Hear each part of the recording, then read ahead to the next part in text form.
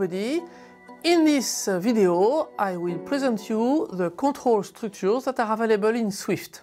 The goal of control structures is to, according to manipulated data, control the execution of your programs. So Swift offers very classical structures like ifs and else, loops, and switch. So we just have a very quick look at these from the syntactical point of view, because at this stage I believe that you already know the semantics of such instructions. So let's go through the example. It's quite simple. So here it's still on my playground, so you can try it and play with it. I have a variable here. I compare this variable to an immediate value, and then I print. So if this text is verified, then I do print the then part, otherwise I do execute the else part. You will notice that there is no need for parentheses in the test, because in Swift you are obliged to open and close brackets for the if any, and for the else, if any. Okay, so it means that there is no ambiguity to detect where the sequence of instruction, if the test is verified, starts. Okay, so it's a little bit like EDA and not like, for example, C. And you can cascade the if and then, etc., etc., this way. And in fact, you have a sort of else if, okay, which exist as a single instruction in several languages.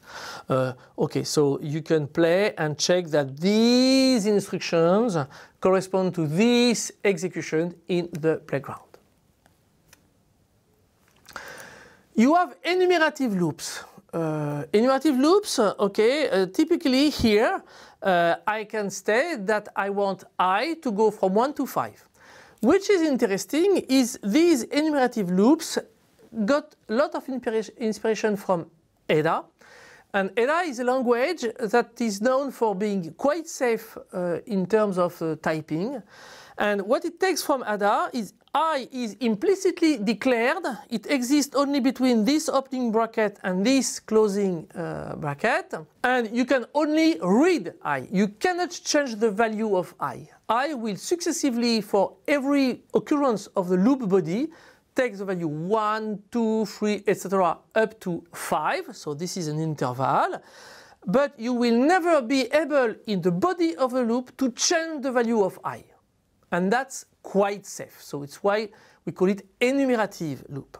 The interval for the index, I here, is not only an integer. It can be an enumerated type, it can also be the content of an array, so then your for becomes an iterator, and we saw those in a previous video when presenting the arrays. And you have similar things here with dictionaries. Okay, so you can check that this piece of code corresponds to this execution on the playground. You also have while loops, and while loops have the test either before the body of the loop or at the end of the body of the loop. Okay, so here there is an example when the test is before. Okay, so it's while, and then you have no ambiguity because you are forced to open and close the block as for the ifs, so there is no ambiguity, so no need for parentheses in the definition of the test. And here you have the same thing. Okay, you do repeat while, and then you have your condition. So you can check that this piece of code provides this execution. Now let's come to the switch. The switch is quite interesting. So let's have a simple type. Here I have an enumerated type. And once again, the switch brings some features from EDA. In fact, here, okay, I have a variable p which is of type terrestrial. And I want to compare, and I have two cases. The first case is the value Earth. And if it's Earth, I can print, I can live in it. If it's Mars, I print it's really too cold. And here I have the default. And the default, of course, as in many languages, corresponds to all the possible values that have not been listed before the default. Important thing. Here, the default guarantees that we cover Earth, Mars, and all the other values. Let's imagine that I replace default by case.Mercury, and I forgot Venus. Then this switch will not compile, because you have to cover all the possible values of this expression in the list of cases. Okay? Of course, default must be the last one, and default allow you to cover all these values. But there is a check. It means that, for example, if I have not default, I have a type that is an interval between, for example, Mercury, Venus, and Earth. So let's imagine that you have a first version of the type that is just Mercury, Venus, and Earth. And here you have Earth, Mercury, and Venus. Then you add Mars. And you forgot to add Mars on this switch. Then the compiler will complains and will not let you execute your program. So it's consider it as being a security instead than a constraint. Okay, so as you see, it's quite simple. All these notions are found in other pre-existing languages, so in fact it's difficult to invent new structures. They are just bound together in an elegant manner, but nothing more. It's interesting because this language considers feedback from safe programming. Strong typing, dynamic typing from functional language, we'll see that later.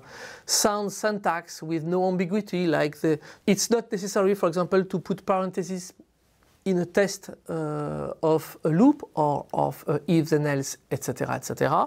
And in fact, this leads to safe structures. Everything is surrounded by begin block, end block, the covering of types in switches, etc., etc., the protection of indexes in enumerative loops, etc., etc. So all of these that do not exist in numerous languages make the language much safer. And in fact, if you consider, for example, Java, Java now has considerably evolved since it was introduced in the 90s. Okay?